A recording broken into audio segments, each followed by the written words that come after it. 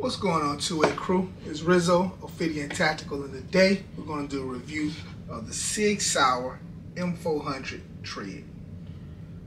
Beautiful gun. This is Sig's, I guess you want to call it their entry-level AR-15, but I say budget entry-level, because you know, for most entry-level SIGs would probably run $200–300 cheaper than this one. So, but this is their entry-level AR-15. So let's talk about it. All right, so yeah, beautiful gun. But we're going to start with the buttstock. It's a Magpul SLK six position buttstock. So like I said, 6 positions, so you should be able to, you know, between here and here, find you a nice little spot to put it at. The little thing you adjust it with, it's on both sides. You can just well, I guess you call it ambidextrous, huh? Nice little pad on the back to kind of absorb some of the recoil, and nice slim sleek design, very small. And you also have a QD mount in there to for your sling. So yeah, buttstock is very nice buttstock. All right, so next let's talk about the Sig Sauer grip.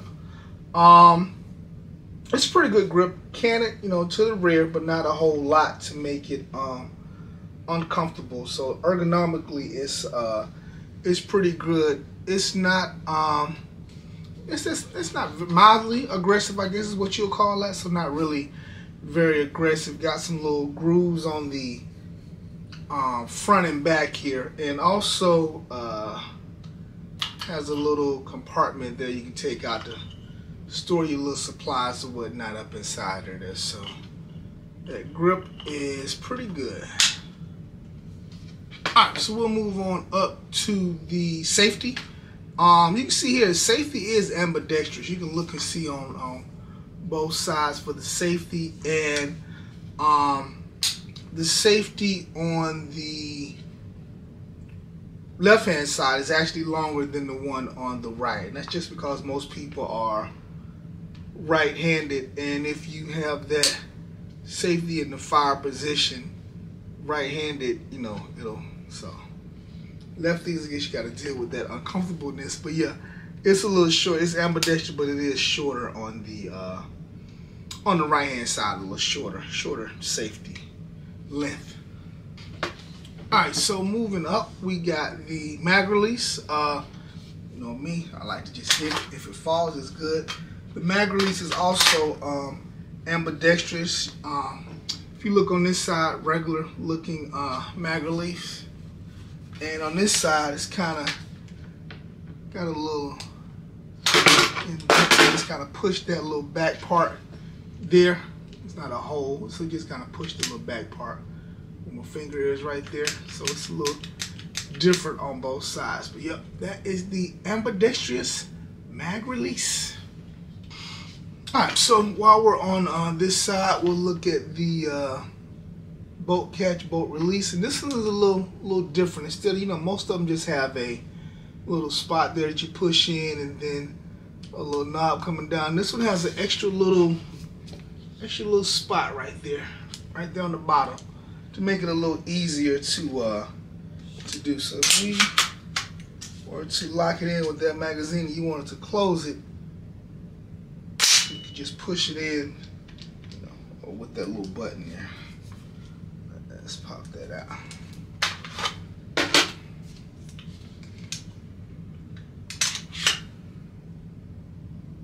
Yep, so a nice little button to help you push it in. So that button there. Yep, so that's a nice little addition. That's what you get when you pay a couple $100 extra than the regular entry level. Missed a little spot. There's a little QD lever right there on the back. I think some of the newer models have them on the side, but yeah, mine is here on the back. So QD here and here, but I think the newer models have them on the side. But yeah, So the charging handle, regular mil-spec charging handle. So pop that magazine out there. And it's not the latching levers on the left hand side there. You got a pick rail up top of the upper receiver, so it goes to the end of the upper receiver but not across the whole handguard. So pick rail is just on the whole length of the upper receiver is where your pick rail is. Alright, so trigger is pretty nice, polished single stage trigger. Pretty nice.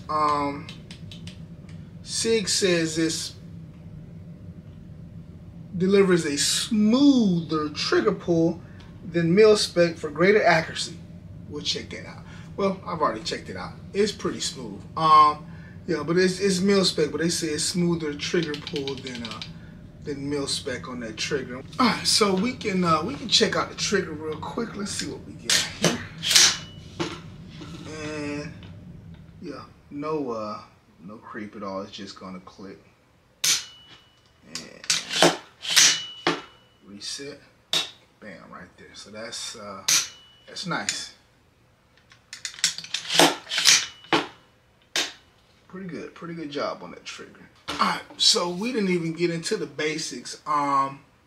Chambered in 5.56, 16-inch barrel, pretty nice shooting thing. 3-prong flash hider, flash suppressor.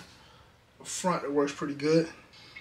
Twist rate 1 in 8 and a direct impingement system. So yeah, this thing is nice. Shoots nice, very nice, very flat. It does have a stainless steel gas block that Sig on their site says it's lighter than titanium. Yeah, so that's nice. And you can add a suppressor. So yeah, I may want to upgrade in the future, get me one. So we can talk about the handguard. Handguard actually looks pretty nice. Got some M-lock on the side and on the top here, so you can add your accessories. It comes with the foregrip, and actually your mount was already installed. I probably need to move that back because I added the light. So there is one, the handguard gets hot quick. If I had one issue with the gun, I would say that, and that's mostly because where it connects, you know, it's free floated, but it connects here, and as you can see, all your M-lock is up front, and that's where you're cooling it off. So there's nothing back here. All that heat is right in here, and this thing gets hot quickly. That would be the only problem I would have with that, is that it gets hot really quick. You can see the barrel nut makes contact with the handguard, and yeah, that just heats that thing up. So yeah, it does get hot pretty quick after a couple of mags. So you may, if you want to shoot with gloves on, that's fine, or just let it cool off for a little while for you. Yeah, but it does. That may be the only problem I have with this thing. It is fun to shoot, and if you're gonna just be holding on to the handguard, you may not worry about it. But yeah, it gets hot. It gets hot. It gets hot quickly. But you can, if you go on the site, you can buy a different handguard to put on there that has M-lock all the way up and down. So that would be a cool thing to get if you want to get that. So yeah, I really enjoy this gun. I may be a little partial. This actually was my first AR-15. I was looking for a entry-level one, and everybody knows I like Sig, so of course I went with the Sig Sauer. Like I said, I wasn't looking for a budget, just entry-level, and for me, I wanted entry-level something good. Yeah, I think my next AR will be one that I will actually put together myself. Haven't done that yet, so I'm looking forward to doing that one. But yeah, nice gun. Ergonomics are great. It shoots well, shoots pretty flat. Like I said, the only issue I have is just the handguard gets a little hot. I saw it, I guess average price I saw it for now is about $850, which is not bad. I saw a lot for about $100, $150 more. So Yeah, I paid a little more than that when I got mine last year. Yeah, $850. So that's not, like I say, not a budget AR, but it is the entry level. So if you're looking for an entry level, your first AR, you got a couple of dollars to spend, I would definitely recommend the Sig Sauer M400 Tread. It is a great, I wouldn't even say entry level, just a great AR-15 period.